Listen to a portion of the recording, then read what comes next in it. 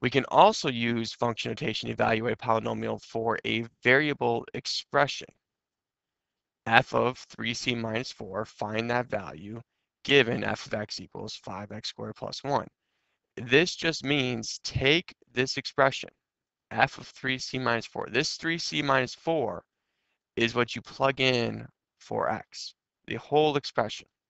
So if I want to find f of 3c minus 4 given f of x equals 5x squared plus 1, I am going to replace the x with this expression of 3c minus 4,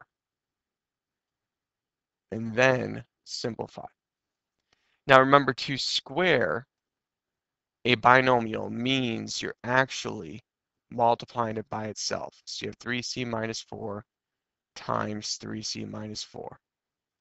And then you're just distributing. 3c times 3c is 9c squared. 3c times negative 4 is negative 12c. Negative 4 and 3c is negative 12c. Negative 4 and negative 4 is positive 16. So I get 9c squared minus 24c plus 16. That's just from squaring the binomial. I still have the 5 on the outside, and then the plus 1.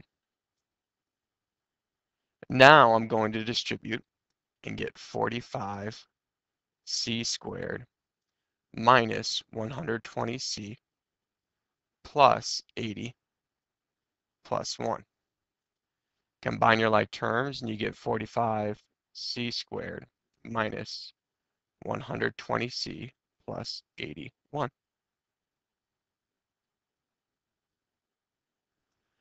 So you can evaluate a polynomial for a variable expression.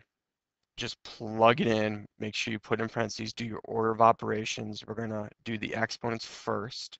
So we distribute, get our trinomial, then we're going to multiply by 5, and then combine or add 1. It's the same idea for number 4. F of x equals 3x minus 8. Find f of 3c minus 4. We want to take the 3c minus 4 and plug it in for our x. So we have 3 times x.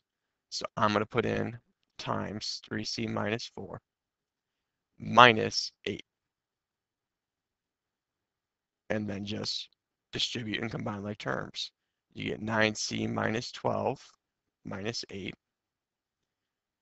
The negative 12 and negative 8 give you negative 20. And so you get 9c minus 20. So we have worked with function notation before in previous lessons. Now we're just applying it to polynomials, and we follow the same process of distribute, plug in, distribute, combine like terms, and simplify our answer.